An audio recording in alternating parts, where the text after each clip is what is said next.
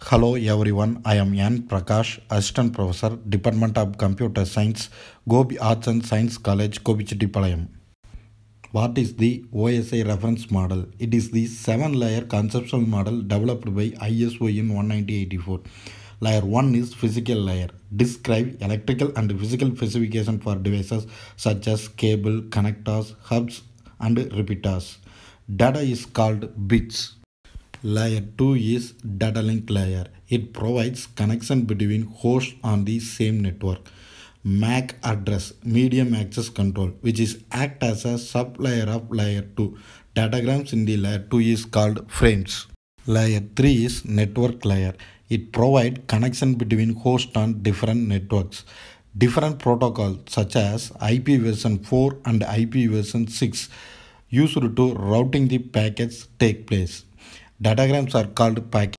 Layer 4 is transport layer. Transport layer provides the transfer of data. Protocols are operated here TCP and UDP protocol.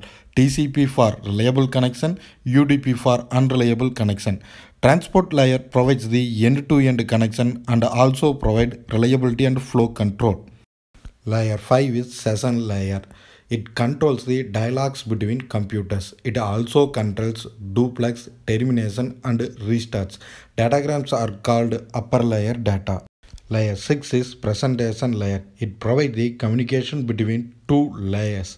It also used to encryption and decryption of data and compression of data. Datagrams are called upper layer data. The layer 7 is application layer. The application layer provides the network applications such as mail, web, file transfer, management, and remote connections. Thank you.